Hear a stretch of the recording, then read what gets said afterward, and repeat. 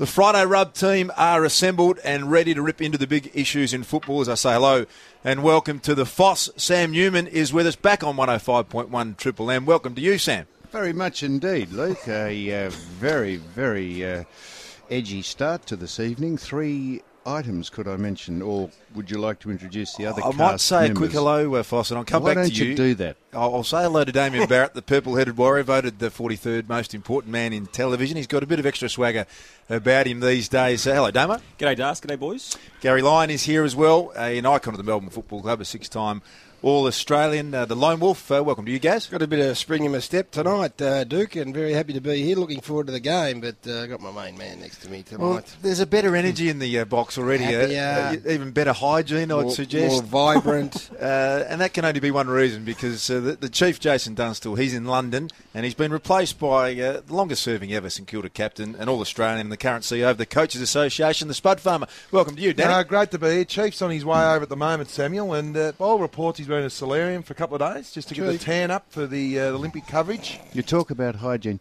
Sometimes this is the thing you don't understand with the Chief. Good evening, sometimes, Sam. What? What? Good evening. Good evening. There you go. Sometimes he goes into Musk. That's what they do. Primates and elephants go into Musk when they're in that season of sexual height, and they leak a oil.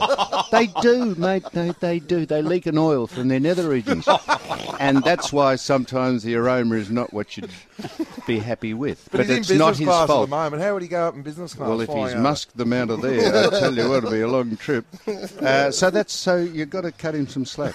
Well, head to triplem.com.au. The Foss has come in. What would you describe it as, Garry? The Chiefs speak. It's a new look. It's a new look that he's sporting. I think our Triple M listening audience have loved the fact that we've been able to introduce a visual medium to the radio and get a look at the Foss's get up over the past couple of months. He's taken it to a new level tonight. He's gone with a like a 5-toed sort of individual toe slip-on. The Chief, these are hand-me-downs from when the Chief was in the jungles of Uganda. He could climb a tree better than anyone I've ever seen, and these is what he used to do. That is unbelievable. He had opposable toes and thumbs. And you've got socks with 5 toes in them as well. I have. But so individually toed sock into an individually toed slip-on. Well, that's right. You can't wear normal socks if you've got individual feet on your... But it's a rare shoe that has 5 individual toes in it. Are they comfortable?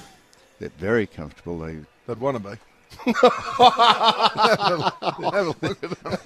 They're paired with... they're very good for you as well, because they give your toes an individual room to operate and expand. There's a whole movement, barefoot walking movement, that the Foss is. Head to triplem.com.au if you want to get a look at the Foss. We're going to talk about this game, Garry, very shortly, because it's a ripper here. I don't know if you need to take them off, Foss. Put them back on. Gee whiz, that is not what we need to see.